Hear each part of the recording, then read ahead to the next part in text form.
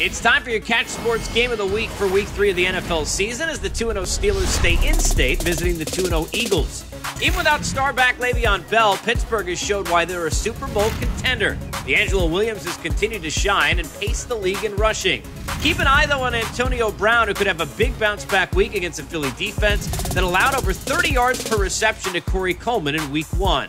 On the other side, the newest Rocky Balboa in the city of brotherly love, rookie Carson Wentz, comes in confident off 2 wins to begin his career. He should have some success against the Steelers' porous pass D, but only if his wideouts can hold on to the ball. Matthews, Aguilar and company had big drops last week for a group that led the NFL with 37 Butterfinger specials last season. For Catch Sports, I'm Casey Stern.